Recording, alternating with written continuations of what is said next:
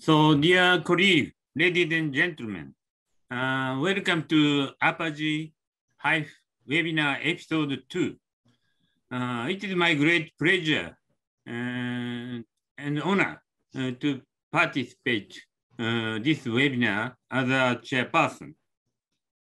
So first, I would like to introduce all the chair and speakers of this episode 2. Co-chair is Professor Angela Sison Aguilar from Philippines. First speaker will be Professor Philippe Descamps from France. Next, Professor Chii-Ruey Tzeng from Taiwan. Then Dr. Jordi Rodriguez from Spain. And maybe finally, Dr. Wei-Chun Chen from Taiwan, as scheduled.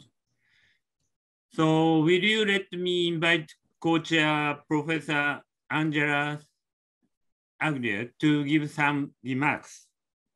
Please start. Thank you, Professor Tsutsumi Osamu. I would like to introduce the chair of this very important session, and I'd like to thank the organizers also for giving me this opportunity to participate. To introduce the chair of our session, Professor Tsutsumi Osamu is a professor of the Graduate School of International University of Health and Welfare. He is the director of the Sano Hospital in Japan, is an auditor and past president of the Japan Society of Gynecologic and Obstetric Endoscopy and Minimally Invasive Therapy. He was the past president of the Japan Society for Fertilization and Implantation and the past president and past Congress president of the Asia Pacific Association for Gynecologic Endoscopy and a president of the Obstetric and Gynecologic PRP Treatment Study Group. So I'd like to invite and yield the virtual floor to Professor Tsutsumi to introduce our first speaker for this evening. Professor. Yeah, thank you for your kind introduction, Professor Angela. I now invite Professor Philippe Descamps. He is a professor at University of Hospital Angers, France, and director of International Relations Committee for CNGOF, and vice president of SCGP, France Society of Pelvic Surgery, and also FIGO executive board member. And he has numerous publications listed here. So will you please start, Professor Phillips? Thank you very much, Mr. Chairman. It's a real privilege for me to be here today and to introduce this very important webinar. I put the first slide on. Is it working? Is it okay? You have the slide? Yes. Yeah, okay. Okay, so as I said, it's a real privilege, and I'm involved in this HIFU experience since more than 2 years, and I would like to thank, of course, the company, and we're working very hard to make the promotion of this new technique in France. So as an introduction, it's a very prestigious webinar and very well-known speakers today. I just would like to say that it's a major evolution for the treatment of myomas and adenomyosis.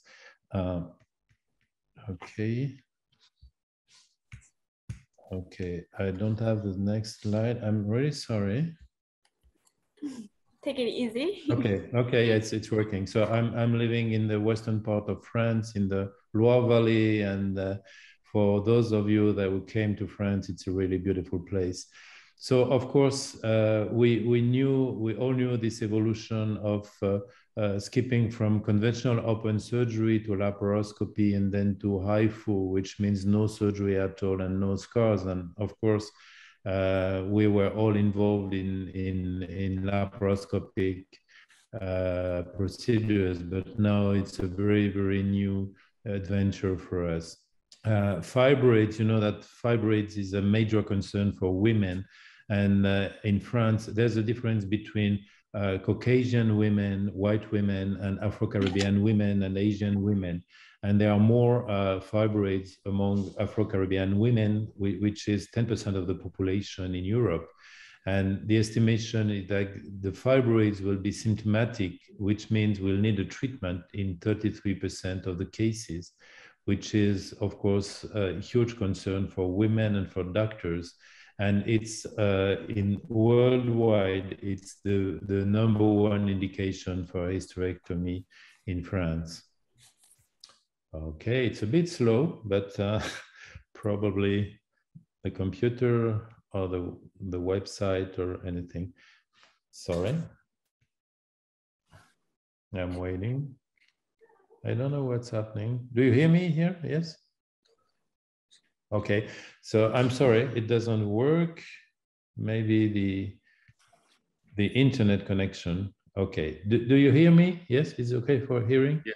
Okay, I'm pressing the buttons and I think it will finally work. So the message is we are, you know that there are more than 227 HIFU centers worldwide, and in Europe, in my region of the world, there are HIFU centers in Spain, of course, and we'll have the opportunity and the luck to hear Jordi Rodriguez after. In England, in Germany, and we are working very hard now to have the reimbursement in France from the Ministry of Health, and I'm very optimistic that this will it will be a success. I'm sorry for the slides. And of course, HIFU is a major indication for fibroids and adenomyosis. And it means no scar, it means one-day procedure, it means no complications, and it's very important. We all know that there were in 2019 the NICE recommendations, and there's been a price published in December 2020, which was £4,000 for a procedure. And of course, those recommendations are based on the literature. There is a huge literature analysis, and it's very important worldwide to have those recommendations. Maybe the main message today is to say that, I'm so sorry for the slides. I think it's the internet connection. The main message is to say that it's a major evolution for women because of there are no scars, no complications, and also it can be of importance in the concern of adenomyosis and fibroids before an IVF treatment, and it's a real new point to stress on, and the following speakers will speak about this. And it's a possibility to have an HIFU treatment before IVF procedure and before fertility treatments.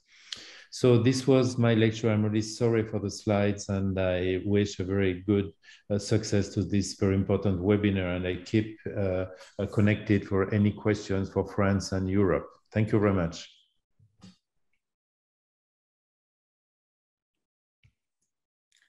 So thank you very much for your opening remarks.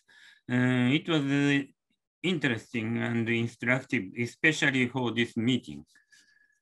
So maybe next chair will be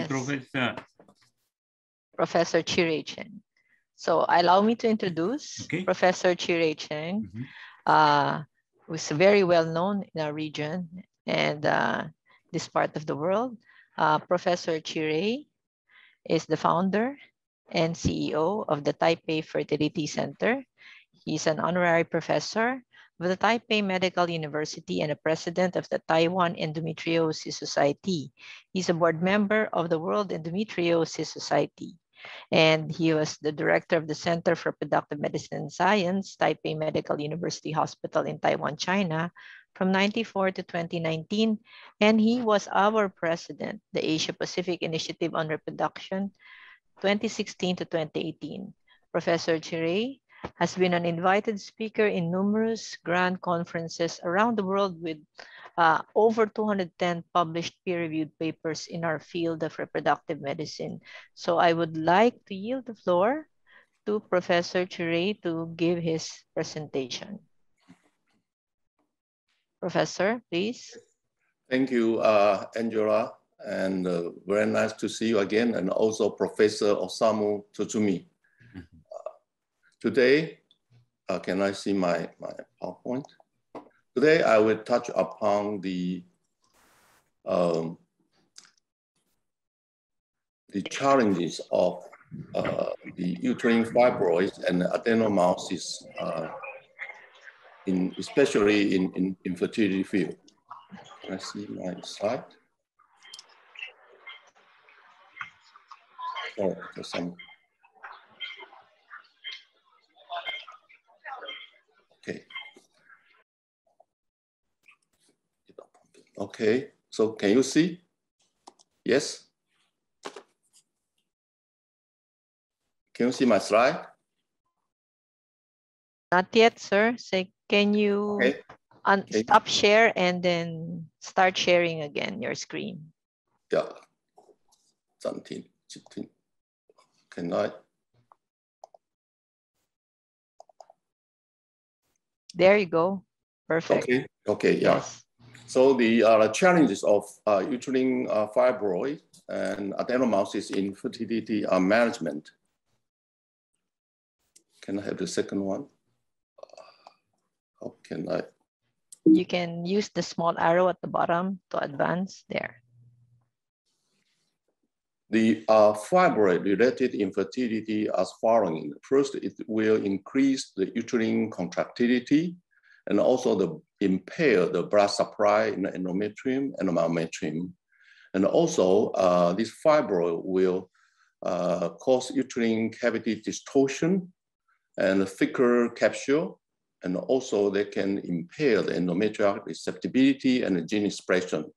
And finally, the hormone of paracrine changes such as cytokine also increase.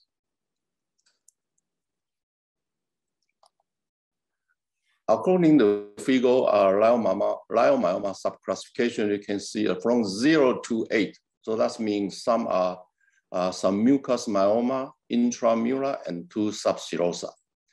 And the degree, it depends on how much involved the intramural. So there's 1 and 2, the difference. And there are some systemic review of the uterine fibroid for all locations of the uterine fibroid. No doubt that will decrease. You can see the relative risk is much less in the clinical pregnancy rate, implantation rate, and ongoing live birth rate. So all are compromised in patients with all location myoma. And at the same time, you see the spontaneous miscarriage rate also increase. However, when the myoma is located in the submucous area, you even see the worsen in patient in respect to the pregnancy, implantation, and ongoing pregnancy rate. So the relative risk are even higher in those patients. So how the strategy to management this uterine fibroid? I think we can use different approaches such as uterine artery embolization or through vagina or through catheterization. Or we can use hysterectomy by laparoscopic approaches or hysteroscopic approaches.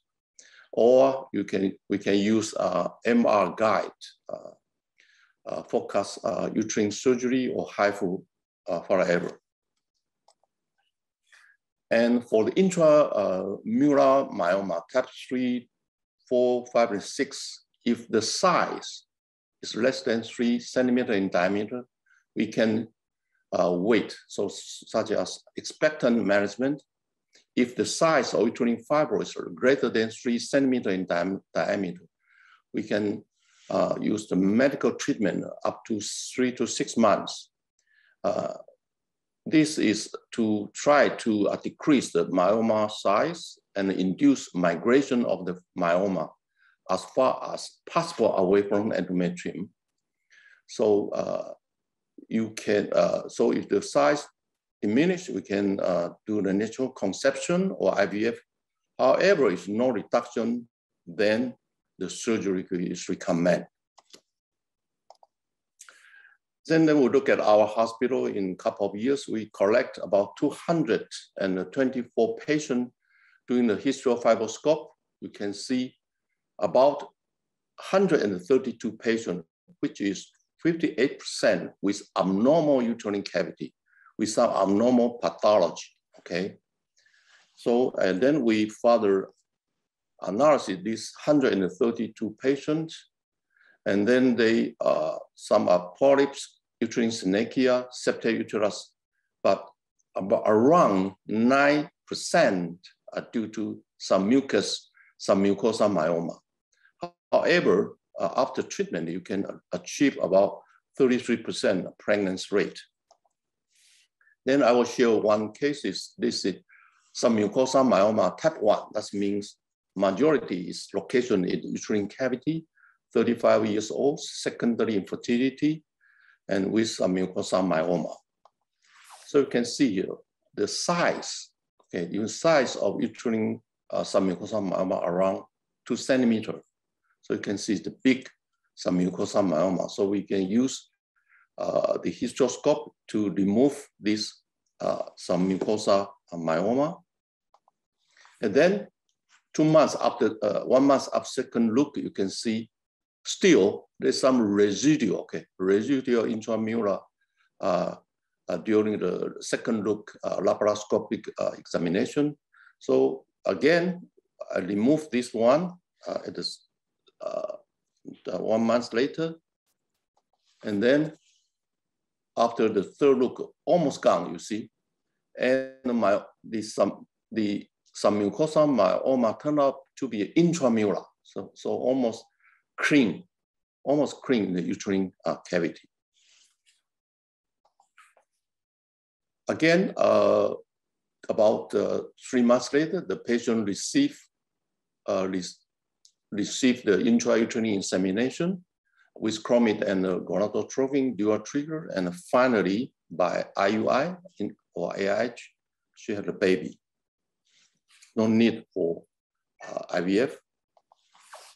The other case is multiple submucous myoma. You can see here. So still 2-stage approaches. The first one removed the majority of the fibroid, and then the second look still 2 small submucous myoma remain. Again, you can see the tortuous, the blood vessel on the surface of the myoma. So you can see why the patient easy to get bleeding. Again, the second look and remove it. So finally, almost clean. And the patient had 2 pregnancies and had 2 babies. And this is more complicated. You can see the tortuous, vigorous vessels, continuous bleeding. And this size around 3 centimeters during the laparoscopic examination.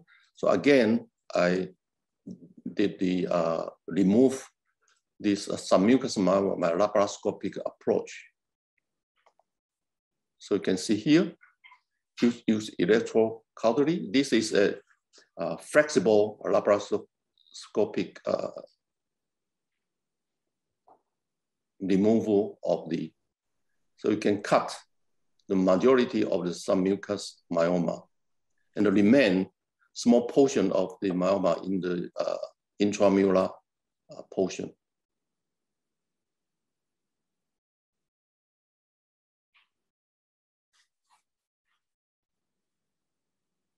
Quite big, yeah.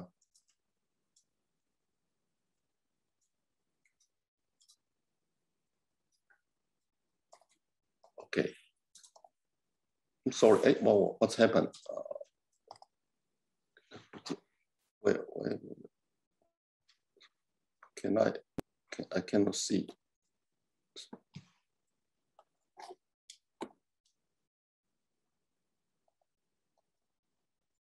Sorry.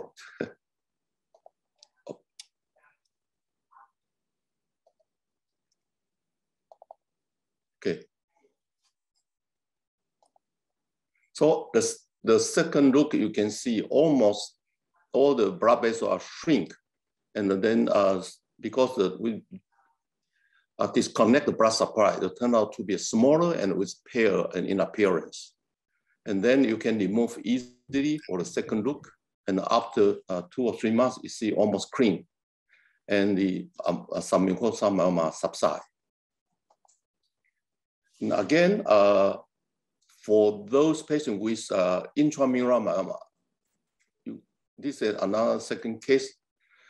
This is in a 33 years old woman, and she had a spontaneous pregnancy 3 months after myomectomy. So you can see this is a big 3 centimeter by 7 centimeter in size. So multiple myoma, and then we can do a myomectomy, and she conceived spontaneous 3 months after the surgery.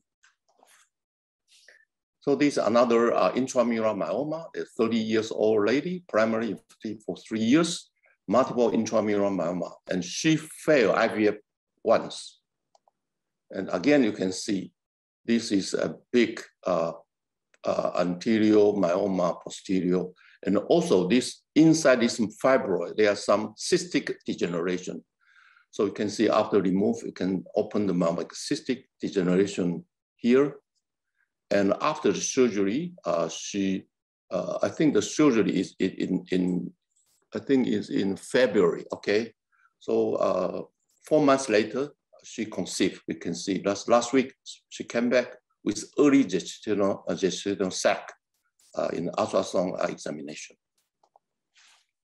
So the management strategy for uterine fibroid, we have surgical approaches or non-surgical alternatives, such as uterine artery embolization or HIFU or MR guide focused surgery.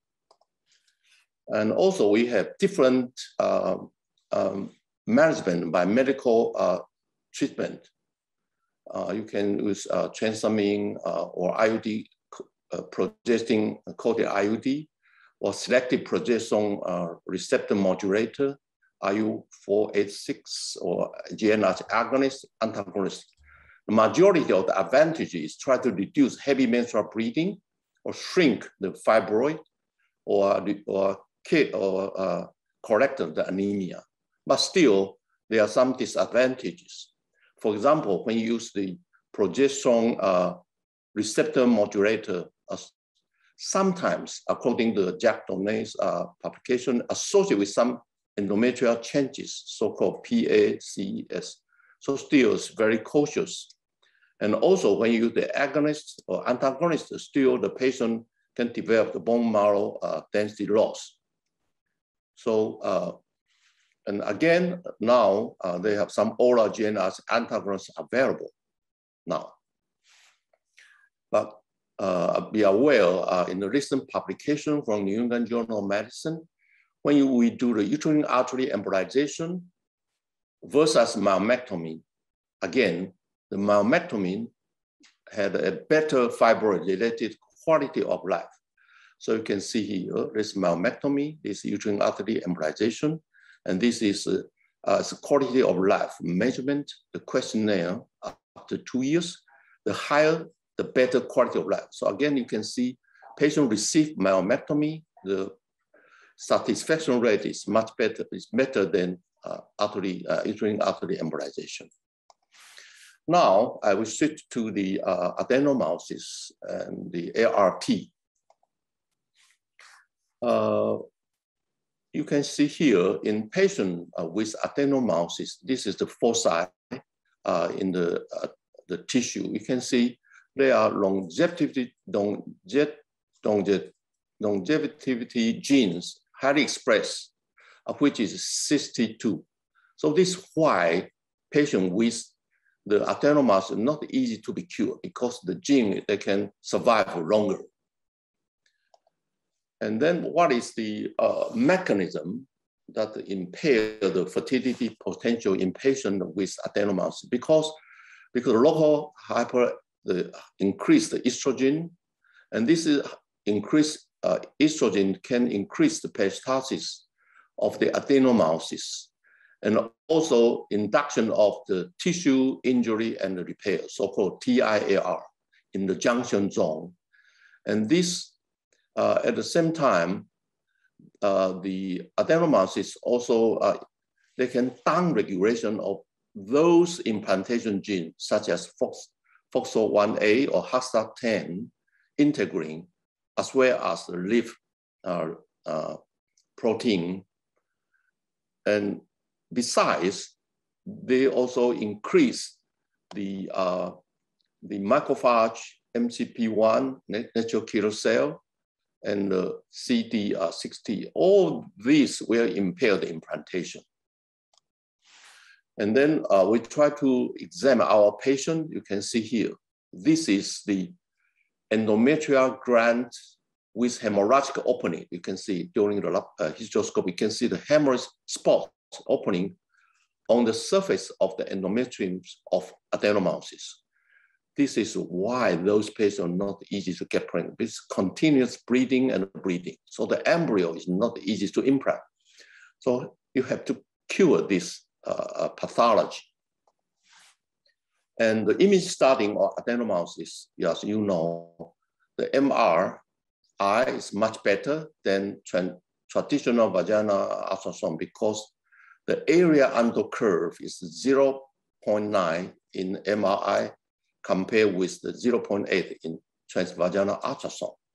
So the correct diagnosis was easy to obtain and more often with MRI. So you can see the MRI is very easy to appreciate this widespread thickening of the junction zone with numerous high signal foci and a loss of the definition in the endometrial margin. So it's more easy to be diagnosed by MRI rather than transvaginal ultrasound.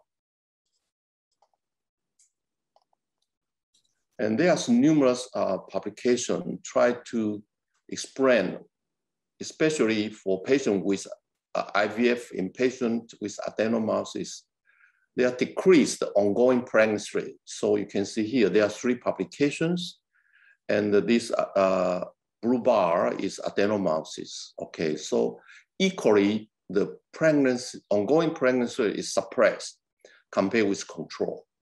See the control group with much higher pregnancy rate compared with adenomyosis. So we must do something for those patients. However, when patients receive downregulation with GnRH or so-called pre-treatment with prolonged GnRH treatment in these 2 publications, you can see the pregnancy rate is almost identical with the control group. So that's very obvious and clear.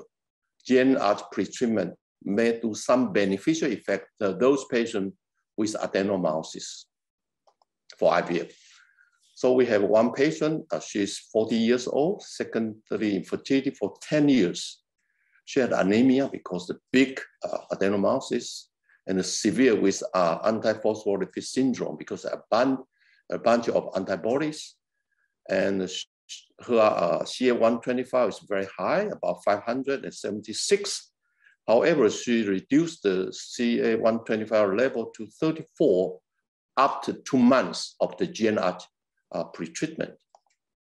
So you can see here, this before GnRH, the size is very big. You can see the size of uterus is 9.9, very big. However, after two months treatment, reduced the size to 7/6. So you can see the tremendous effect of GnRH. And then we have some pilot study. We collect 10 patients, okay, 10 patients, age range from 39 to 40. And you can see the CA-125 level before GnRH very high, 100, 200. After GnRH almost returned normal range, you can see about 31, 20 again. And in addition, when you look at the uterine size, before GnRH is very big, and after GnRH, they reduce 63%, 29%, 70%.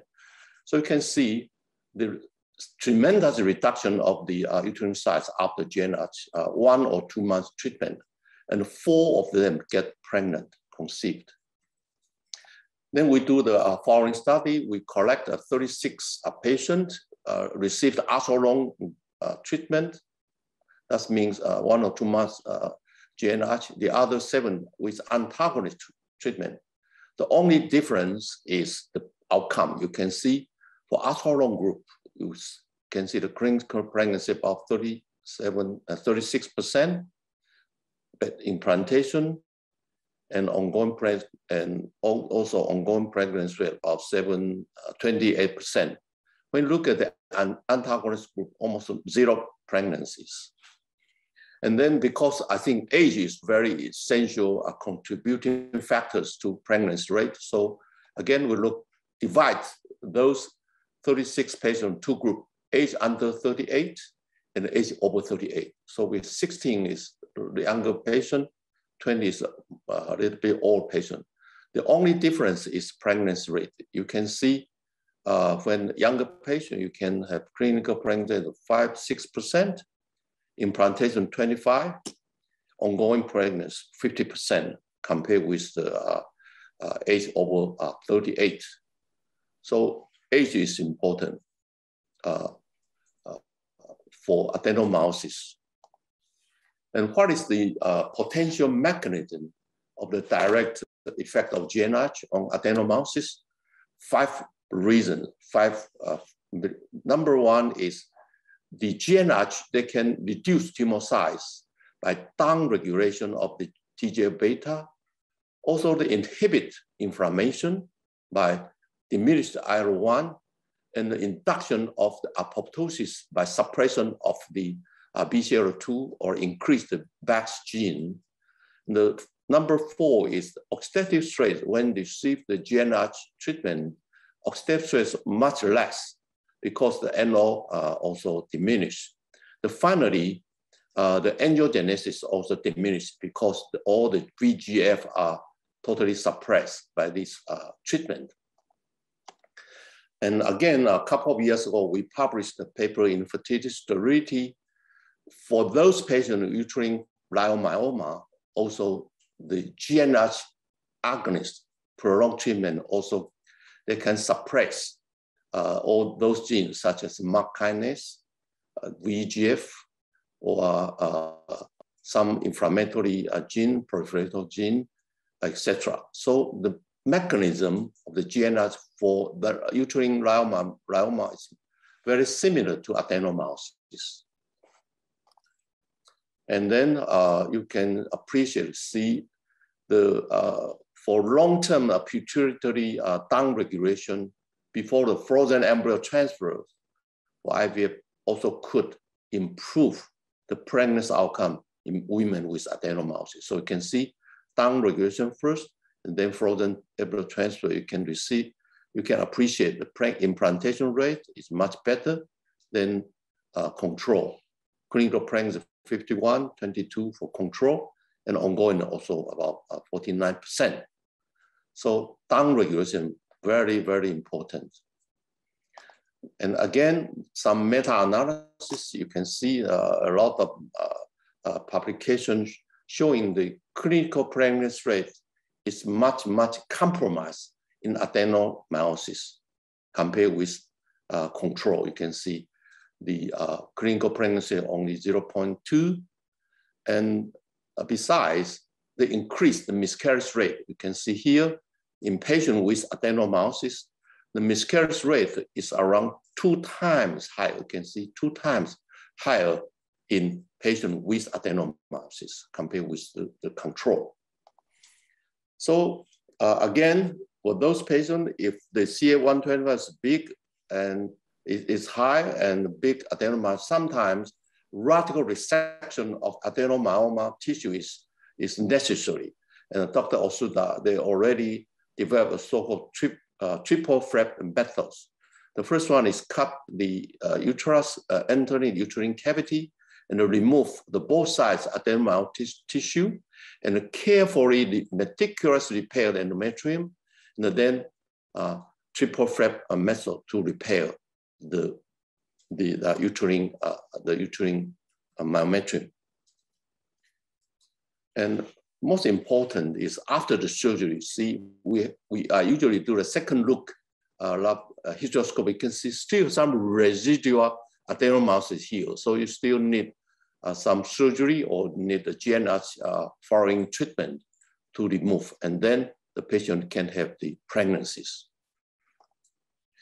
And so that is the successful pregnancy after conservative surgery for morbid or malignant adenomyosis. So you can see after the surgery, there are variable pregnancy outcome from 16% to 6%. But however, there's a large group from Japan. You can see 100 patients, and pregnancy rate can reaching 41% if age under 40. Still, age is very important. However, only 3% if age over 40. So again, you can see the importance of the age and the probably size and the pretreatment or not with GNRH or not. So for those patients with poor responder, sometimes we consider this downregulation, the side effect. So again, we can use the segmental IVF approach or adenomyometry. So depend on the patient's situation, depend on whether the patient is normal responder or poor responder.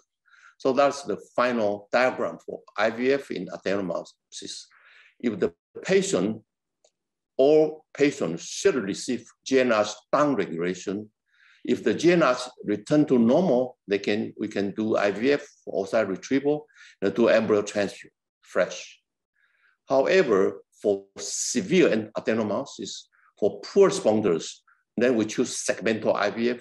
That means we do the ovarian stimulation and the egg retrieval first, and then downregulation of the patient with the GNRH until the CA125 less than 35, then we do frozen embryo transfer. However, if the CA125 is still big and the size is still more than 10 centimeters, then in between, we select adenomyometry.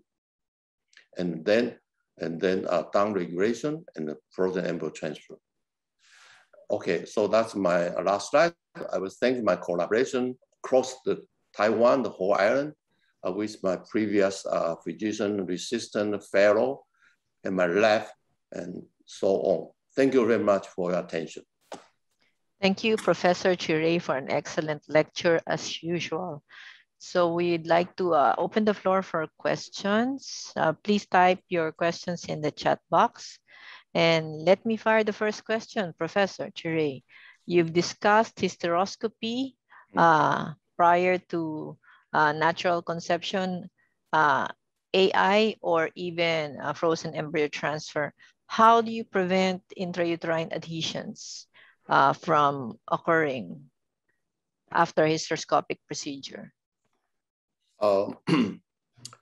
Usually because only 10% of the infertile patients have some pathology, so 90% is normal. So usually I do routine office hysteroscope with 3 millimeters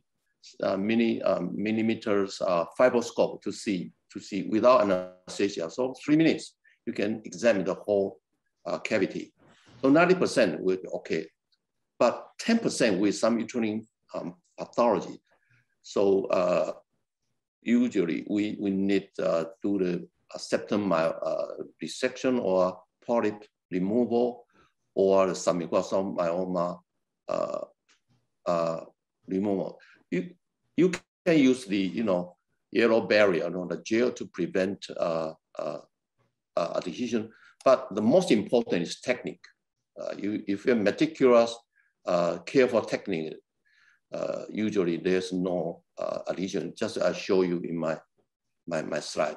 Usually no. But if you are very concerned for adhesion, you can use the gel yellow barrier to prevent adhesion. Okay, thank you. We have a question here from Mr. Qatar Iraqi Husseini. What is the posology of GnRH? I presume he was referring to how much would you give for a segmental IVF, or in contrast, or an ultra-long protocol that will allow you to improve your pregnancy rate? Very good questions. Okay. Normally, the patient receive 2 months, that's more than enough. Because after even the patient CA125 is very big, more than 200, 300, after 2 months, usually can see the downregulation of CA125 less than 35. So there are 2 criteria. One, if the patient, the uterine size reduced to 30 to 40 to 60%, then you can proceed IVF, or the CA125 can come down, goes down to 35, you can go for IVF. If the patient, the uterine size, the adenoma is still very big, more than 10 centimeter in diameter, second, CA125 cannot go down to 35, then we consider adenomyoectomy. So adenomyoectomy usually is the last option. The first option is try to medical treatment, GNRH pretreatment, and 90% of patients no more than 2 months. Yeah, believe me, they will shrink. And you see the size shrink about 60%, so easy to do the IVF or use IUI or do the natural conception. Okay, thank you. What about when do you start HRT for segmental IVF? After 2 months, we don't wait for period because the period does not arrive after 2 months of GNRH. Yes, yes. After 2 months, you see normal CA125, the uterine size shrink to about 6 centimeter in diameter. Then you can apply the HRT for HRT, and then usually the pregnancy rate is very high. That's good. So we have another question from Olaric. Hello, Olaric. Do we need GnRH agonist after adenomyoectomy? Will that be, Olaric, will that be a Please, yes. agonist for IVF or for segmental? How would that be? Okay. After adenomyoectomy, usually I do routine hysteroscope to see if there's any adhesion, or because sometimes we go into the uterine cavity, so you can create some adhesion or some residual. No, I just see there's some endometrial adenomous openings in the endometrium. So the subsequently GnRH for about 1 or 2 months is necessary for adenomyoectomy. The second reason, reason is usually after 3 months, the uterine enough time to heal. So please wait until 3 months after surgery to any kind of IUI or to embryo transfer, etc. 3 months is very important. Okay, thank you very much. That was extensively discussed and we've had a very fruitful Q&A. So thank you, Professor Chii-Ruey, and we'd like to move on. I'd like to call our chair of the session, Professor, to please introduce our next speaker. So before his talk, I would like to introduce briefly Dr. Jordi Rodriguez. Since 2007 and currently, membership of the Functional Gynecologic Oncology Unit and member of the HIFU unit at the New Terrassa University Hospital, Spain, and 12 years of experience in the treatment of uterine fibroid and other benign pathologies with ultrasound-guided HIFU. More than 850 procedures done between 2008 and 2020. Since October 2019, membership of the ESG Working Group on Non-Surgical Ablative Therapy on Benign Uterine Disease. Speaker at various courses and congress in gynecological endoscopic surgery and ultrasound therapy, both national and international, with the publication of some articles. So please start talk. Topic will be HIFU and fertility. Dr. Jordi, please.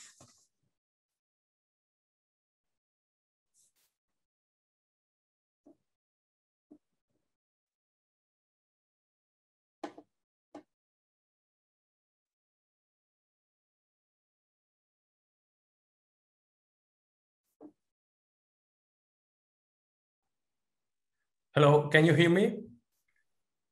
Yes, please start your talk. Okay, I have some problems to share my presentation. Excuse me. Sorry. I don't know why I cannot to share my presentation in this moment.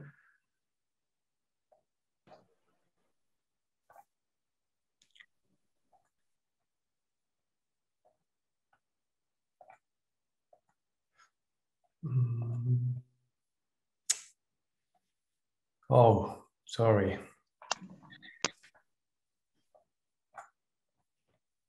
Okay.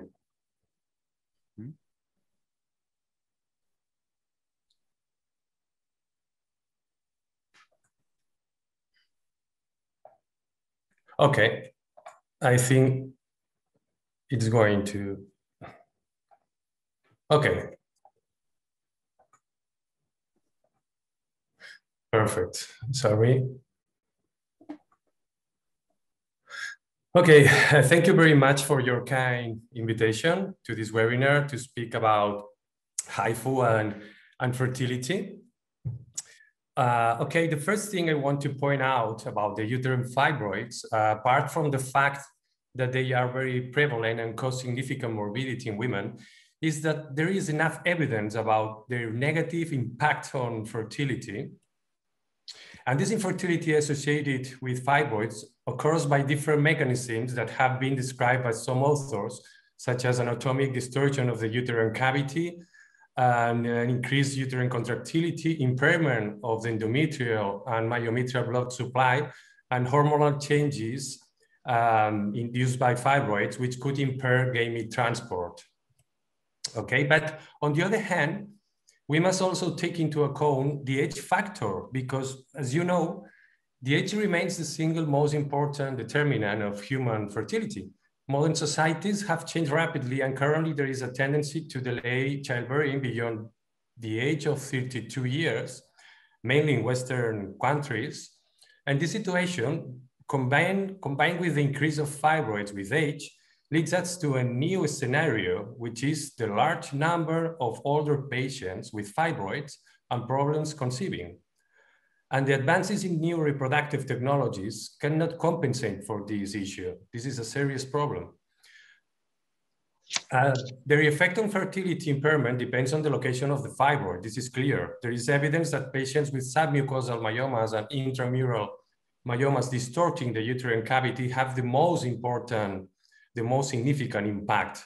On the other hand, some authors support the idea that intramural fibroids greater than 4 centimeters, even without cavity distortion, may also negatively influence fertility.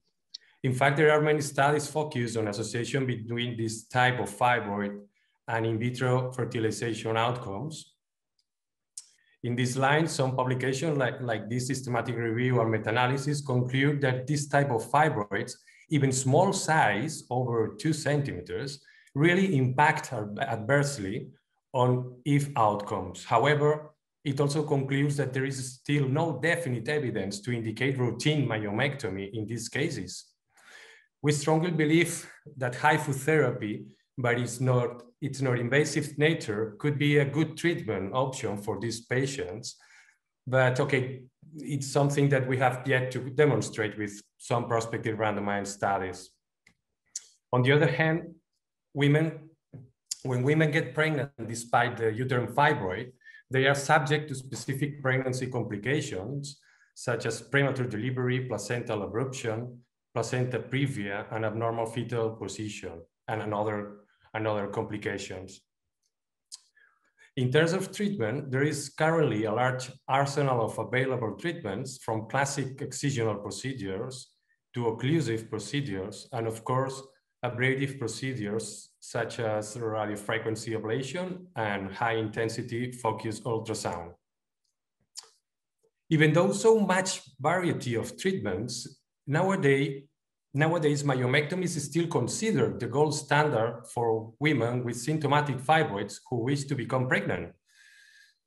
Surgery to remove fibroids seems to improve fertility, especially in submucosal fibroids. Anyway, if you look at the literature, one wonders if that is really true. This is Cochrane review of 2020 that concludes that there is no evidence for a significant effect on the clinical pregnancy rate after myomectomy of an intramural or submucosal fibroid. This is not my opinion, it's published evidence. Nevertheless, there's enough evidence about complications associated with myomectomy, hemorrhage and blood transfusion, organ injury. It can cause pelvic adhesions that may increase the risk of infertility and cause a uterine scar, delaying the time of gestation and increasing the risk of uterine rupture. Okay, what can HIFU offer to these patients? Surely many of you already know that HIFU is an emerging and non-invasive technique for the conservative treatment of solid tumors. In 2002, Professor Wang reported that ultrasound-guided HIFU was safe and effective in treating uterine fibroids. In 2004, FDA approved HIFU for the treatment of uterine fibroids. In 2019, the National Institute for Health and Care Excellence approved HIFU technique and published a medical guidance on ultrasound-guided HIFU with evidence-based recommendations. In the same year, the SG Working Group on non-surgical ablative therapy of benign uterine disease was created, of which our HIFU unit played an active role. Okay, according to the Focus Ultrasound Foundation, right now, over 128,000 women with uterine fibroids have been treated throughout the world with great success. Okay, in respect of the therapeutic principles, the ultrasound waves are delivered by therapeutic transducer, and they travel safely through adjacent tissues to reach deep into the focal spot. Suddenly, a small area of selected tissue is heated between 70 to 90 degrees and is destroyed. Focal spot is guided by real-time ultrasound imaging. The safety of the treatment is based on its great precision to treat tumors. This is supported by several studies of pathological anatomy that demonstrate a coagulative necrosis with clear and sharp boundary between treated region and non-treated region. Okay, and this is the result of HIFU treatment. On the left, you can see the images before sonication, and on the right are images after treatment that show hyperechogenic changes at the top and a non-perfused volume of 100%, on contrast enhanced ultrasound and on contrast enhanced MRI. In relation to fertility, HIFU safely and effectively achieves ablation of uterine fibroids without damaging the surrounding myometrium, which conserves its biomechanical properties of tension and contractility. HIFU also preserves ovarian and endometrial function. We have some studies that show no significant difference between the anti-Mullerian hormone levels before and after treatment, with no amenorrheic patients after the procedure and with no symptoms suggestive of menopause after treatment. In this other prospective study from the last year, Melkozerova et al. Observed no significant changes in molecular and tissue markers of endometrial receptivity in women undergoing HIFU ablation for uterine fibroids. The objectives of HIFU ablation of uterine fibroids in women with gestational desire are, on the one hand, to achieve the inactivation of the hormonal and vascular function of fibroids. On the other hand, to shrink them in order to normalize the uterine anatomy. Both things seek to increase the chances of obtaining a safe pregnancy without complications of the surgery.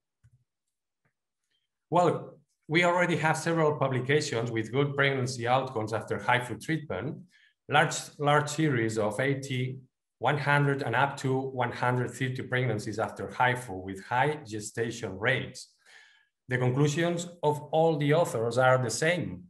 Full-term pregnancies with a normal delivery and without complications are possible after HIFU, and there are no rare cases of uterine rupture or abnormal placentation. Okay, I'm going briefly to talk about our experience with the HIFU technique and the pregnancy outcomes. And I take this opportunity to congratulate my team at the Mutua Terrassa HIFU unit in Barcelona for the recent publication of our work. In our retrospective study, we include 560 women with symptomatic uterine fibroids who underwent ultrasound guide HIFU between February 2008 and February 2018. 71 pregnancies of 55 patients have been obtained, which is, to our knowledge, the longest series of pregnancies after HIFU treatment in a Western country. The pregnancy rate was 34%, which is similar to or better than after laparoscopic or laparotomy myomectomy, and higher or lower than that after hysteroscopic myomectomy, depending on the study. Among the 71 pregnancies, there were 43 deliveries, including a natural twin gestation, 22 first trimester spontaneous abortions, and 6 therapeutic abortions for personal reasons. As you can see in this table, the incidence of cesarean section was low. It was 43%, which was much lower than in patients undergoing myomectomy or uterine artery embolization, or in those reported by other authors after ultrasound guide HIFU. Regarding the characteristics of 43 successful deliveries achieved after HIFU, the rate of full-term deliveries was 91%. Therefore, the rate of preterm delivery was 9%, only in 4 cases, which is lower than in the series of pregnancies with untreated fibroids or pregnancies following UAE. The mean birth weight of the 44 newborns was 3 kilograms. 7 of them were low birth weight infants, these that you can see here, except for the 1.4 kilogram baby who was born with a previously diagnosed tetralogy of Fallot and intrauterine growth restriction. The remaining newborns, 98%, developed well without complications during postpartum and breastfeeding. The complications detected during pregnancy were 1 case of first trimester bleeding, 1 preterm labor, 1 renal colic caused by growth of the myoma, 2 cases of placenta previa, and 2 cases of preterm premature rupture of membranes. The intrapartum and postpartum complications reported include 3 retained placenta with manual removal, 1 of which received red blood cell transfusion, 1 case of severe preeclampsia that ended in forceps-assisted delivery at 37 weeks, and 2 cases of emergency cesarean section for fetal bradycardia and for hemorrhage associated with placenta previa. It should be known that this series had no cases of uterine rupture or placenta accreta, which can occur after myomectomy or UAE. Regarding the clinical outcomes of the treatment in the 55 women who became pregnant, HIFU ablation was followed by substantial shrinkage of the ablated fibroids with significant symptom improvement.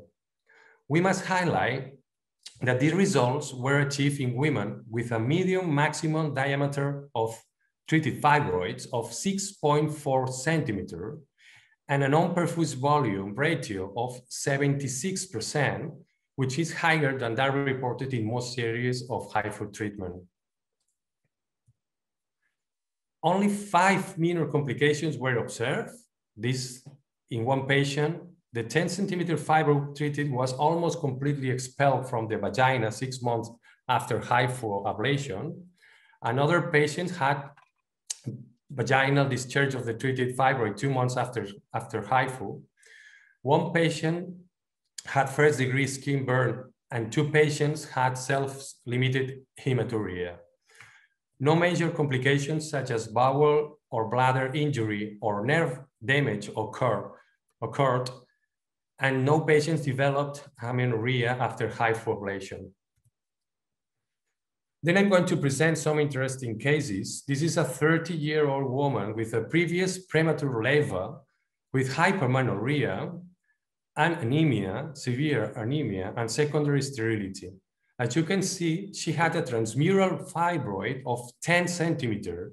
It is hypointense, very good case, and has low vascularization. This is a very big fibroid, but with 2 good characteristics to respond to HIFU. Okay, we achieve a complete ablation. You can see 100% ablated. And this is image, you can see the great number fuse volume. MRI 6 months later showed a reduction in the size of the fibroid to 2 centimeters. Just then, the patient underwent a hysteroscopic resection of the remaining myoma fragment. And this is the hysteroscopic video after HIFU and surgery showing a normal uterine cavity. The woman became pregnant spontaneously 3 months later and gave birth to a healthy baby weighing 3.5 kilograms. This is a 33-year-old nulliparous woman with hypointense submucosal fibroid of 6 centimeters and hypermenorrhea. You can see the myoma occupying the whole uterine cavity here, type 0, type 1, with high vascularization, this on the right, and small areas here and here, small areas of low vascularization. Contrast enhanced image immediately after HIFU showed an unperfused volume of 100%. 6 months later, the myoma completely disappeared with restoration of normal uterine anatomy. This patient achieved 2 full-term spontaneous pregnancies that ended in uncomplicated vaginal deliveries at 38 and 37 weeks. Okay, a few words about adenomyosis. We know from different publications that adenomyosis is an important cause of infertility, and that treatment is a great challenge for the gynecologist. Adenomyomectomy is very aggressive for the uterus, and this type of surgery carries subsequent obstetric risks that we cannot ignore, or surgical risks. Okay, severe hemorrhage with subsequent emergency hysterectomy, and when the women get pregnant, it's possible the uterine rupture and some risks like this. The results from this meta-analysis show that HIFU is effective for the treatment of adenomyosis, reducing the uterine volume at 12 months, reducing dysmenorrhea at 3 and 12 months, and improving the quality of life at 6 and 12 months. Adverse reactions after HIFU were reported in 56% of patients, which were grade A or minor complications. There are still few studies on pregnancy outcome after HIFU treatment for adenomyosis, but the results are quite encouraging.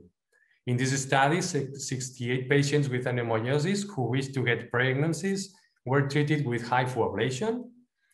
54 patients got pregnancy at the median of 10 months after HIFU, and 21 of them had delivered healthy babies. No uterine rupture occurred during gestation or delivery.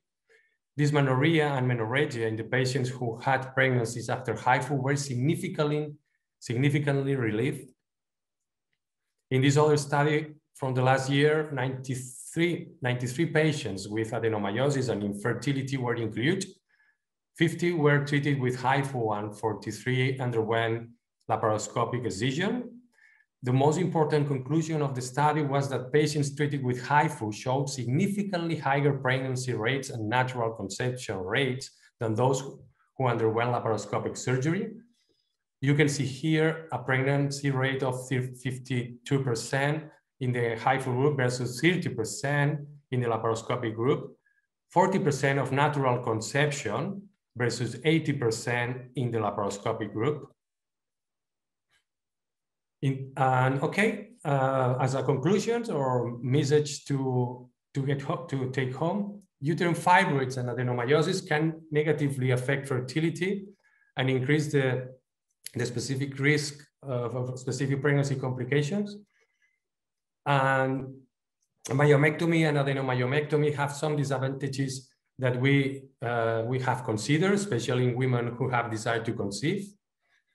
According to our experience, ultrasound guide HIFU therapy is an effective and safe treatment for uterine fibroids. Ultrasound guide HIFU makes it possible to obtain full-term pregnancies with few intrapartum or postpartum complications in patients with benign uterine pathology.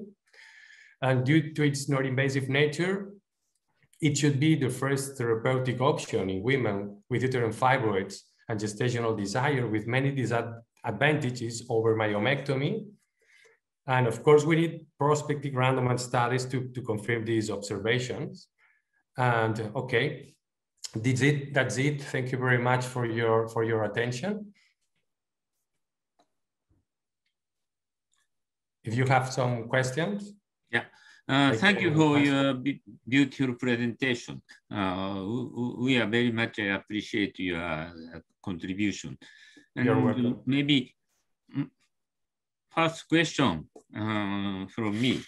Cesarean rate in fibroid 43%, and adenomyosis you showed cesarean rate is 67%. Why there is some difference in cesarean rate in between fibroid and adenomyosis? Cesarean, sorry, the cesarean rate in case of fibroid, you showed 43%. In my series, yeah. Yeah. And adenomyosis, 67%. Yeah, after HIFU. Yeah. After fibroid and adenomyosis, there is some difference in cesarean rate. Yeah. Why? Yeah. After cesarean rate after in adenomyosis after HIFU treatment is 67%. Okay. Yeah. It's a very good question. It's difficult to answer this question.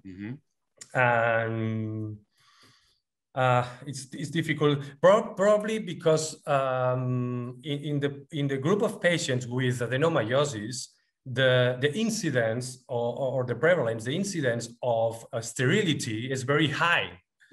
And it's probably these patients, when they achieved a pregnancy after in vitro fertilization, is very difficult to achieve pregnancy after adenomyosis. And probably this group of patients wants to have a very safe delivery, and probably for personal reasons, these patients wants to have a shorter cesarean section to avoid some problems of the vaginal delivery. Perhaps, I don't know. This is a possible reason. But it's difficult to know why. Oh, thank you for your explanation. And there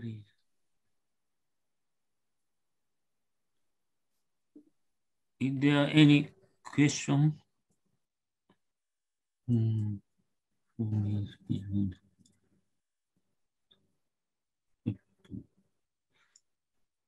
So, okay. How many cycles? So Yeah. how many cycles of HIFU treatment required for adenomyosis? How about interval between treatment? There is a question. Yeah. Yeah. But it's with one session of treatment is enough to have good results in adenomyosis. Yeah, only one time. Yeah, only one time. But and you can repeat this treatment 1, 2, 3 years after the first treatment if the adenomyosis recruitment is okay, appear newly, but for the first time we can treat in one session the whole adenomyosis. Yeah. And okay, we can, and the patient can get pregnant 3-6 months after treatment with no problems. Yeah. I cannot demonstrate this because we don't have studies, okay. But probably if we wait 3 months, 6 months is enough to get pregnant. Maybe. Yes, maybe I can read. Maybe for adenomyosis, do you use GnRH? Yeah. We use 3 months of GnRH analogs before treatment. Yeah. Okay. In all cases. Okay. So thank you very much for your beautiful presentation. We enjoyed your talk. Next, maybe chairing by Dr. Angela. Okay, thank you, Professor Tsutsumi. I would like to introduce our last speaker, certainly not the least, to present a video on HIFU treatment of adenomyosis and myoma. He is Dr. Wei-Chun Chen, a visiting staff of the Department of Obstetrics and Gynecology of the Gynecologic Oncologist Group of the Changgung Memorial Hospital in Taoyuan. He's a member of the Taiwan Association of Obstetrics and Gynecology and an associate member of the Taiwan Association of Gynecologic Oncology. He's in fact a director and member of the Taiwan Society of the Gynecologic HIFU Treatment and a member of the Taiwan Society for Peritoneal Surface Malignancy. His research interests are, of course, gynecologic oncology, surgical oncology, as well as chemotherapy. But his focus, and he will talk about it, is high-intensity focused ultrasound in gynecologic benign tumor. So I'd like to yield the floor to Professor Dr. Wei-Chun Chen. Dr. Chen, please.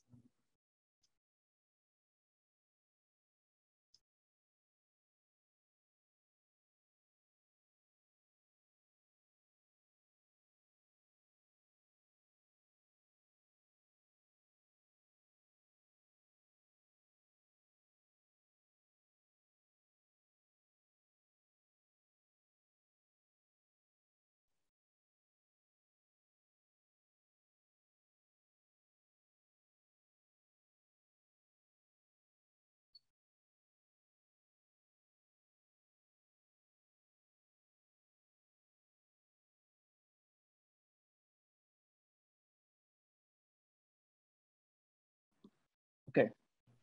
Can everyone hear me? Yes, Prof. Dr. Chen, you can... the shared video, can everyone see? Yeah, okay? We can see you, but you're on presenter view. So maybe you can just share part of your slide. Okay.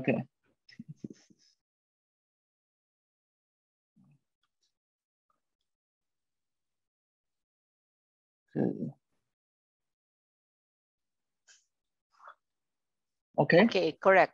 Go ahead. Okay, hello. Good evening. I'm Dr. from Changgung Memorial Hospital of Linkou.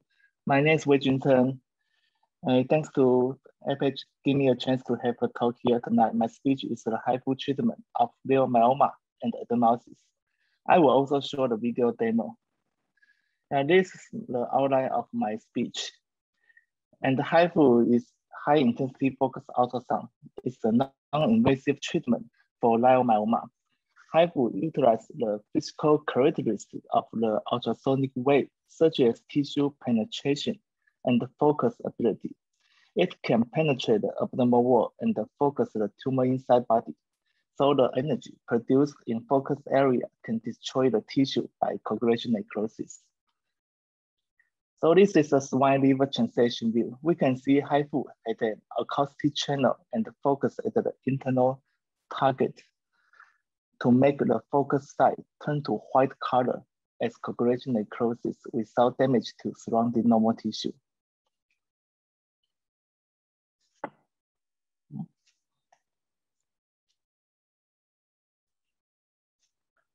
So HIFU can make the swine liver to coagulation necrosis during HIFU ablation. From gross view of tissue translation, the treated area turn to white. Besides, under real-time ultrasound during HIFU, the coagulation necrosis area also turned to a bright sign we call grayscale change. HIFU can make cavitation reaction in the treated tissue. Cavitation can make a bubble oscillation reaction in tissue when the energy accumulation to a threshold limit. Bubble is pro and then occurred and make the local tissue coagulation necrosis. The post-NI view can also see the necrosis part turn to non-perfusion area. The coagulation necrosis can make the local cell necrosis in acute phase and the delayed phase due to vascular destroy. Local cell apoptosis will also occur and the dead cell debris was then cleared by the immune cell, that lead to tumor reduction. And our HIFU center, Chang'an Memorial Hospital, Taoyuan HIFU Center, located in northern Taiwan. So this is our HIFU center starts since 2015. We are one of the earliest hospitals to involve HIFU as a treatment of myoma and adenomyosis. Last year, we had treated 130 cases. The machine of HIFU we applied is Chongqing HIFU machines. So in our center, a standard HIFU machine with a meeting room and then observation room can make a good HIFU treatment, as well as HIFU teaching and training in our center. Here I will show you the size reduction rates in our center. We had calculated the data during 2015 to 2017. Since time limit issue, I will only list basic treatment data here. There were 139 myomas and 124 adenomyosis in the 3-year data. The median myoma size was 8.4 centimeter, and the adenomyosis was 7.9 centimeter. The HIFU treatment duration was around 87 to 106 minutes. The sonication time was 923 and 744 seconds. Here is the size reduction rate by different examination timing. The non-perfusion area ratio after HIFU by NRI was 90 to 100%. The 3-month size reduction rate was around 50%. 12-month size reduction rate was around 60%. We can see even 48 months, the 4-year size reduction rate can be measured as 70%. So I would like to show a video demo of myoma case here. This 32 years old lady had no pregnancy history, no operation or disease history. She had myoma diagnosed at least 3 years. She usually had dysmenorrhea, voiding frequent symptoms. The pre-HIFU lab data showed normal range of CA125 and LDH. That suggests the myoma was favored a benign lesion. So from the pre-HIFU NRI, we can see in T2 weighted image, the myoma was hypointensity. That means the myoma may be hypovascularity and the energy can be left for a long time inside. So the myoma was at the anterior wall and the size is 7 centimeters. From T1 contrast enhanced image, the lesion was hypointensity. Based on T1 enhanced and T2 weighted image, we can predict it may have good response to HIFU for such myoma.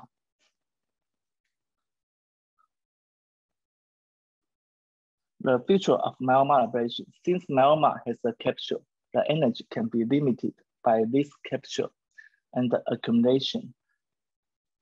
The intensity inside myoma, the accumulation energy can then make the general ablation.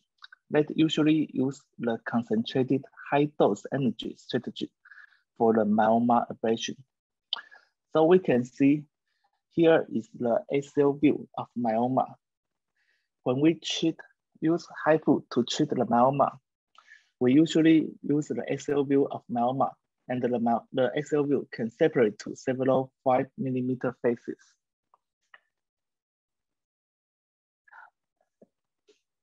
Then to ablation, we firstly choose the central largest phase. Under the HIFU treat view,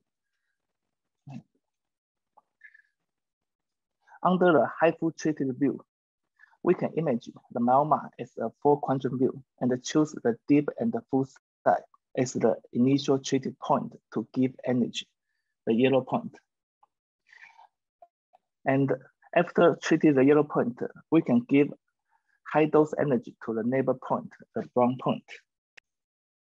That is the central phase. And after the central phase treatment, then we choose the neighbor phase to high dose energy treatment. We also treat the deep and the full side, the yellow point, then to the brown point. Then go on another side, neighbor to the central phase to high dose energy treatment. We also treat the deep and the full side, firstly, the yellow point, and then the brown point. So usually after energy focus on central 3 phases, there is a great scale change as coagulation necrosis can be seen via real-time ultrasound. The coagulation necrosis area can even larger than the treatment core since the energy can extend about 1 centimeter from the focus target. So after concentrated energy given, then start to put energy to other untreated area by phase. We notice the most lateral 2 phases should be omitted since the energy can extend 1 centimeter from the focus target. So we need to omit the lateral 2 phases to avoid energy exposure to outside organ. Here, the reinforcement treatment was along the deep arc lining of the myoma edge with the same dose of energy giving. So here, I show the video demo of the myoma ablation. First, we check the first treated point in the largest central phase. We then use the balloon, like the picture, to put the balloon between HIFU probe and abdominal wall.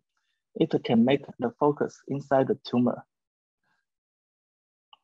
So besides, the balloon can also make compression to push away the bulb from the HIFU acoustic channel.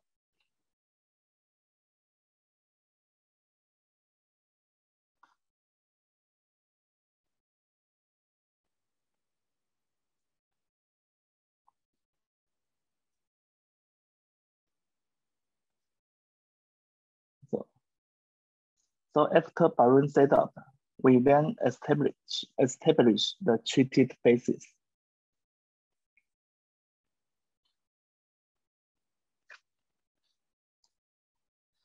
Then we use concentrated energy strategy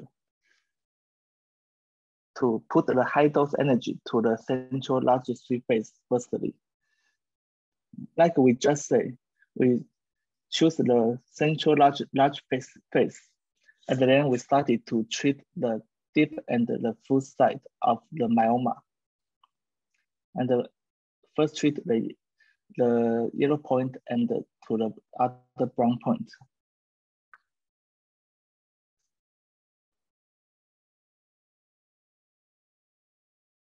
After the central phase, we treat the neighbor phase. Like we just said, we also treat the deep and full side. Firstly,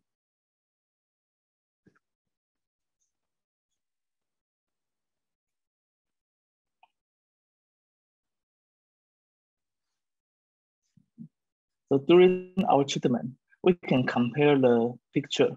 The left side is the pre-HIFU view, and the right side is under HIFU treatment view.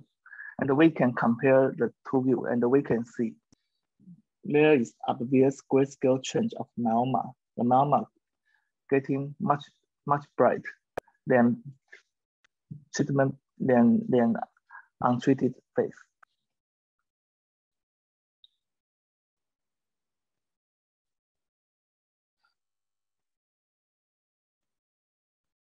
So sometimes we need to take rest of the skin.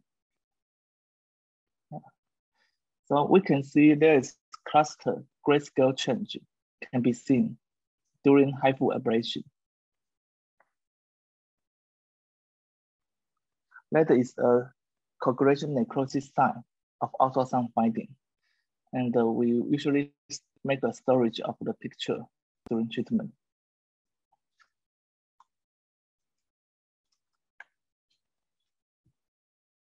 So after cluster grayscale change was found, focus energy along the cluster area to expand the cluster change. So after the central 3-phase treatment, we started to put the energy to the other untreated phases to make the energy reinforcement. Also, the treated point was along the outlining of the myoma edge. Yeah. So during treatment, we need to notice the edge of the myoma, and is there any other soft tissue between the skin and the uterus? We need to avoid to the focus, to prevent the focus outside the uterus. And then when we treat the left lateral side, we need to make sure the left side limit and to see if the left side is completely treated. So after the left side treated, we turn to the right side myoma treatment.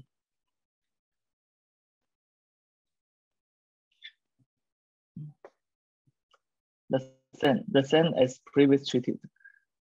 We need to make the treated point along the outlining of the myoma. And every time we start to treat the phase, we need to measure how the distance between the focus to the myoma edge.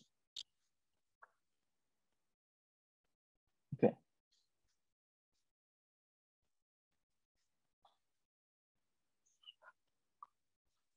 So after the left side and the right side treatment,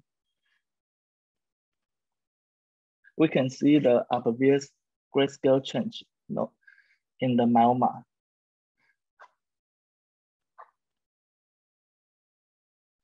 Then we remove the water balloon and make sure the internal grayscale change to see is there any other part of myoma still not treated. Also, we use the Doppler to make sure is there any internal blood flow inside the myoma. If there is still blood flow inside the myoma, we need to make a reinforcement of the energy. Of course, many countries use the contrast median to confirm is there any blood flow inside. But because in Taiwan, there is no legal contrast median indicated for gynecology tumor. So in Taiwan, we still use only very simple, the Doppler ultrasound to make sure there is no flow inside the myoma. So we can see this myoma has full of grayscale change without the internal blood flow. The blood flow only at the surrounding area. That's okay.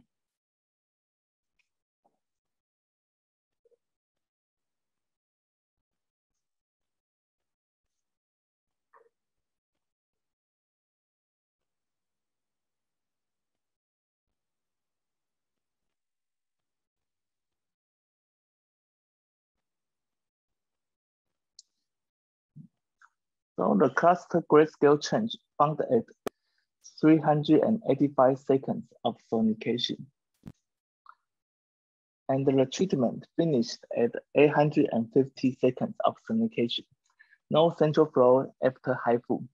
The total treatment was 112 minutes.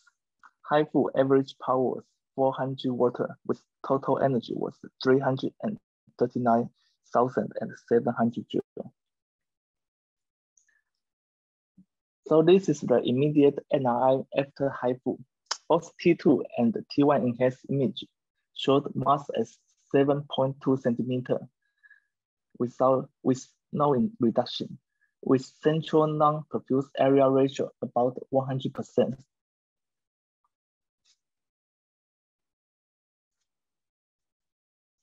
So we can compare these patients pre-HIFU and post-HIFU NRI. We can see the central coagulation necrosis area with no contact flow into the area. So after 1 month follow-up, the myoma shrink to 5.8 centimeter. The volume reduction rate about 45%. And after further 3 months follow-up, the myoma shrink to 4.7 centimeter. The volume reduction rate is about 70%. Then here we introduce a very classic adenomyosis treatment video demo. This 42-year-old lady had 1 cesarean section history. She had no chronic medical disease, but ever received abelotomy myomectomy in 2013. And her adenomyosis had been found for 4 years, and it makes her hypermenorrhea with dysmenorrhea. She had tried Visan and gastrin before, but both were not satisfied. She had elevated CA125 as 96.3. So this is her pre-HIFU MRI. She had posterior adenomyosis size as 5.2 centimeter to 60.1. So this is her T2 image of MRI.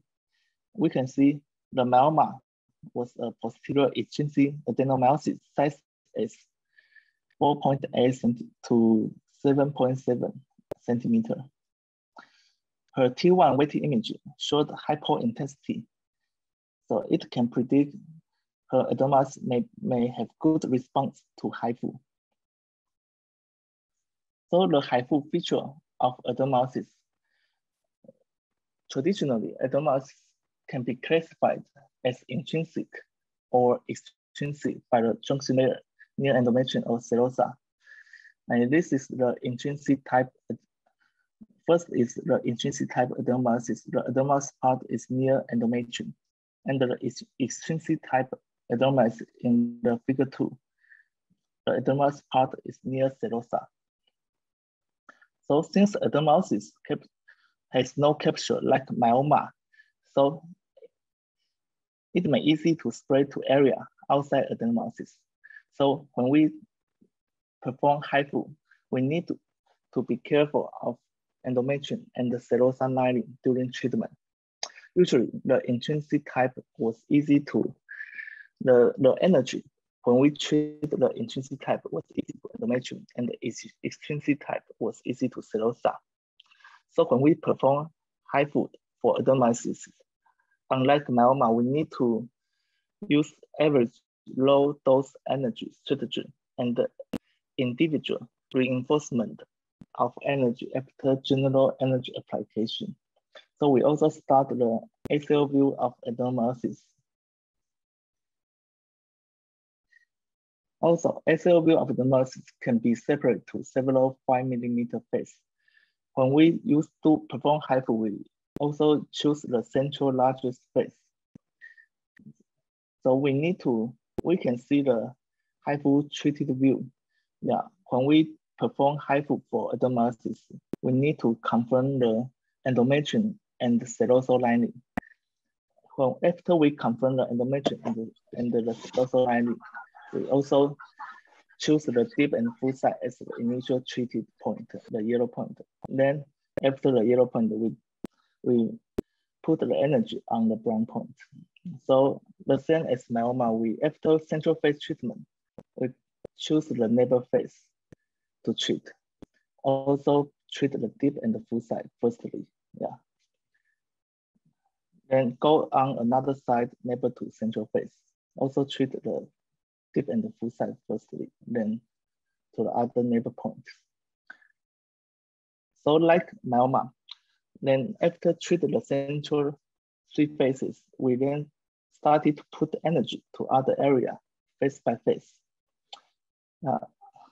Also, we must notice the most lateral 2 phases should be omitted to avoid energy exposure to outside organ.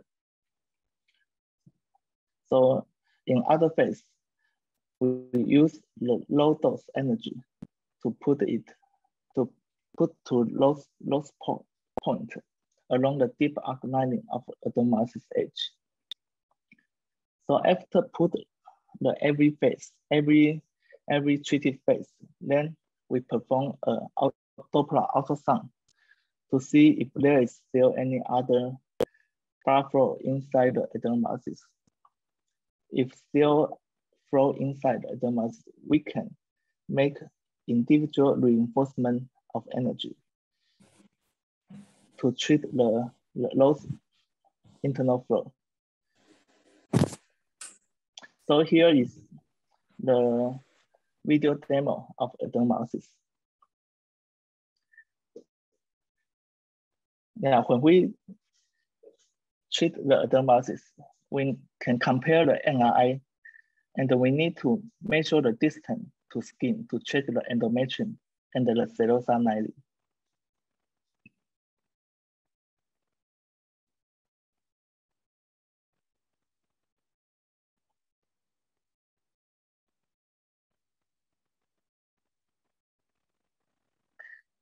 Then we use Doppler to check pre-HIFU blood flow of adenomyosis. So we can see there is many soft tissue like ball between the uterus and the abdominal wall. So we also put the balloon to make compression. The balloon compression can push bowel away from the acoustic channel and make our focus inside adenomyosis. Yeah. So after compression, we can push the bowel away of the acoustic channel. Then we started to treat the adenomyosis. Also, we use average low dose energy strategy. We choose central 3 phases to give energy firstly. Yeah. So this is the central phase. Yeah. We also treat the deep and full site, and after the central phase, we go to the neighbor phase to treat. So during treatment, we can see the grayscale change can already be seen, but we also notice there's some bright tissue between the uterus and the abdominal wall. So when we treat it, we need to check if this is only a bladder reflex or some bowel involvement in our acoustic channel. So this is under the central phase treatment. Then after central phase treatment, we started to put energy to other untreated area. this patient was started to make treatment from the right side. Also, we make the treat point along the arc lining of the adenomyosis edge.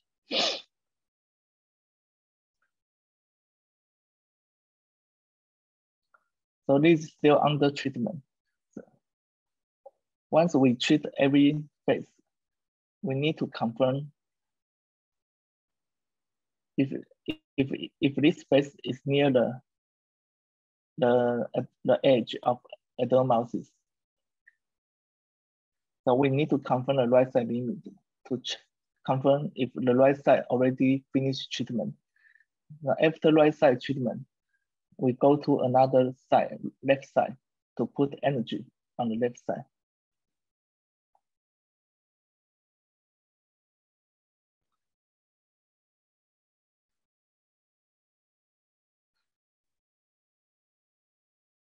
So this is the left side. We can see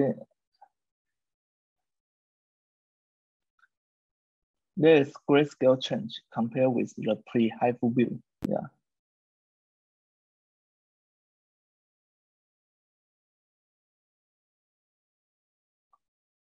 So this view is confirm the left side limit to check if the left side of adenomyosis has already been treated. Yeah. Now we can see, compared with the pre-HIFU view, the general grayscale change can be seen.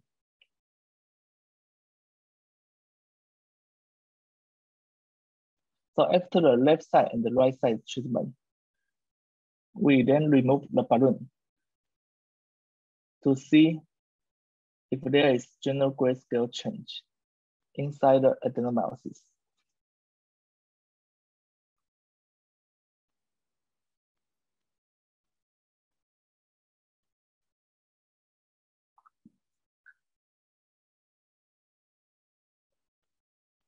Yeah.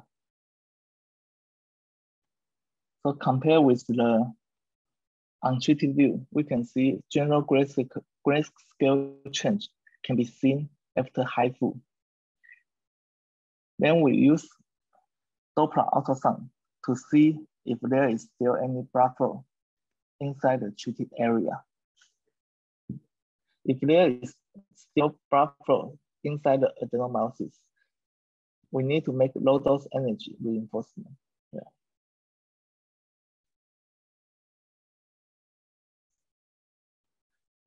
So these patients, after HIFU, had cluster grayscale change since 492 seconds. We finished our HIFU treatment at 520 seconds. Her post-HIFU MRI showed of T2 and T1 enhanced image showed the adenomyosis size was 5 to 6.1 centimeter. The volume reduction rate is about 33%. The non-perfusion area ratio is 97%. Yeah, this is her compared to the pre-HIFU and the post-HIFU MRI. So we can see the HIFU, after HIFU, the non-perfusion area can be produced, but the energy was very close to the endometrium. So when we treat the adenomyosis, we also need to confirm if the patient had any pregnancy event and control the energy of the dose we give to the adenomyosis.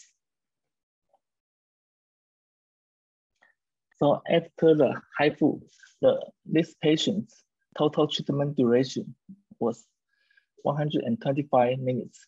The sonication time was 520 seconds. Yeah, after HIFU, we give the GnRH and Dynogest for post-HIFU treatment. So this is the post-HIFU follow-up view. So after 2 months of follow-up, the ultrasound showed the adenomyosis size shrink to 3.6 to 4.5 centimeter with the size reduction rate about 75%. So the summary of my surgical video talk is HIFU use the characteristic of ultrasound to penetrate tissue, and the high intensity ultrasound can treat internal mass without injury to skin or uterine surface. So it can achieve the real non-invasive surgery. And for the myoma treatment of HIFU, we usually use concentrated high dose energy strategy to treat the central three large phase to produce a core of the coagulation of necrosis. And then after the core of coagulation necrosis was produced, we can put energy around the core to make the core occupy the whole myoma. For adenomyosis of HIFU treatment, we should protect the endometrium with a safe margin. So we consider average low dose energy strategy to put the low dose energy to hold the whole adenomyosis. And then after put the whole adenomyosis, we can use Doppler ultrasound to see if there is still any residual blood flow inside the adenomyosis. Then if there is still flow, we can make individual reinforcement of energy to those residual flow site. So thanks for attention. Yeah, thanks for APAGE to give me a chance to have talk here. If any question, welcome to email me. Thank you. Thank you, Dr. Chen. Very interesting and engaging talk. We have a lot of questions in the chat box. Apparently, your talk has generated a lot of interest in our audience. So I'd like to read the question. We have time to have a Q&A. So the first is from Dr. Olaric. For adenomyosis, do you use medications such as GnRH agonist or Deanogest plus HIFU? I think it was in one of your slides. Dr. Chen, kindly answer. Yeah, I usually use I use GnRH agonist or Visang after HIFU, because like just Professor Tzeng said, yeah, after HIFU treatment, we still cannot confirm is there every adenomyosis cell can be treated by HIFU. So I usually use GnRH after HIFU to give the possible residual adenomyosis cell treatment.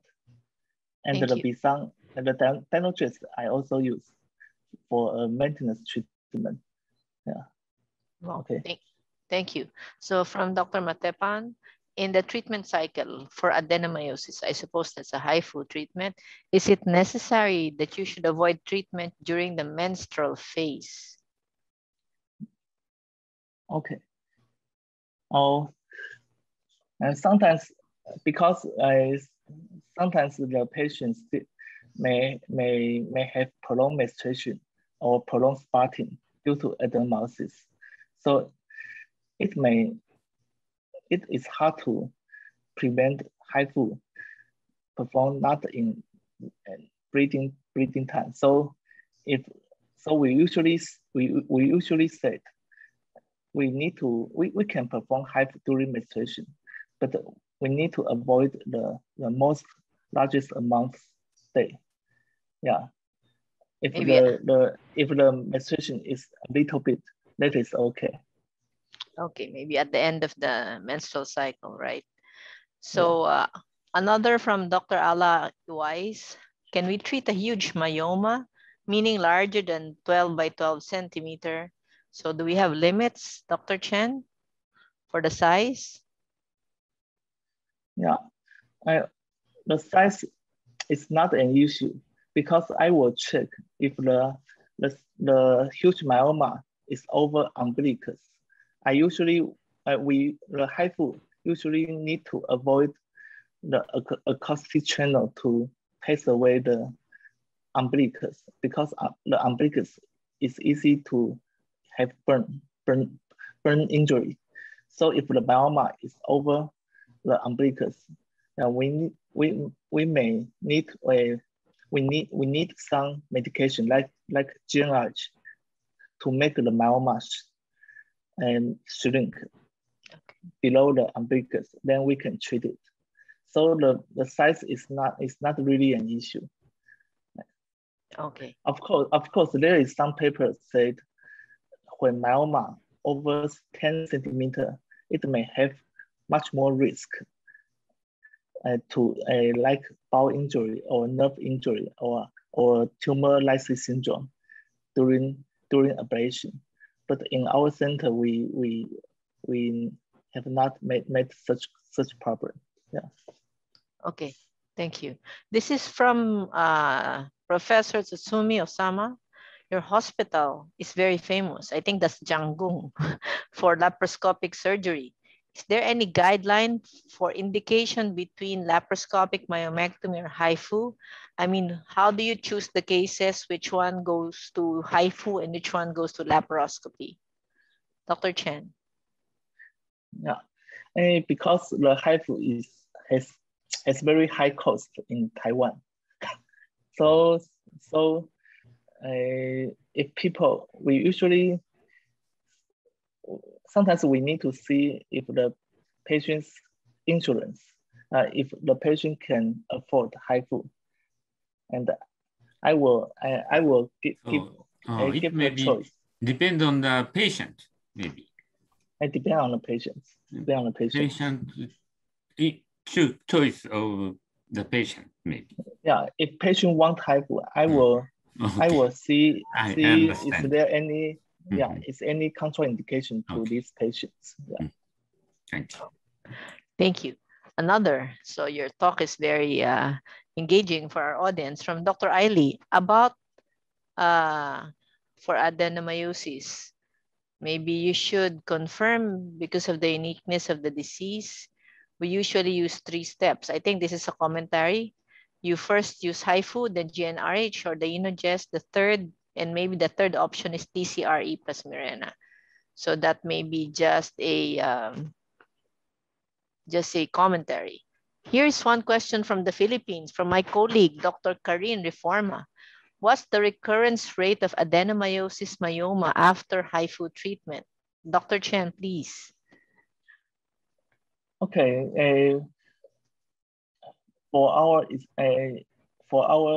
experience, we can see the HIFU treatment. If the recurrence rate means the mass get re-enlarged after HIFU, then we can see there almost about 10% recurrence rate after HIFU. Of course, in this patient with recurrence, we can see their mass sometimes is much bigger than other without recurrence.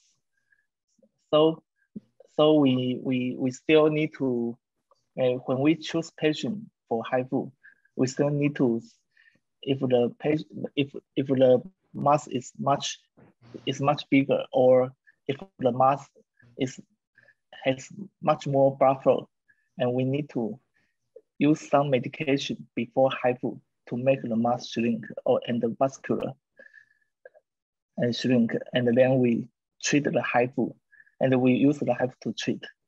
That may make much more good response, better response. Okay, so thank you, Dr. Chen. I guess that was the last question. Congratulations for your talk, and I will turn over the floor to our chairman, Dr. Tsutsumi Osamu, for the closing remarks. Professor Osamu? Yeah, thank you, Angela. Before closing, I would like to thank all the speakers and participants for joining the wonderful, fruitful international meeting. I hope this meeting make a milestone for dissemination of HIFU all over the world. And finally, I am going to remind you third episode. Will you please keep the date? Okay, so thank you very much and see you soon. Thank you. Thank you.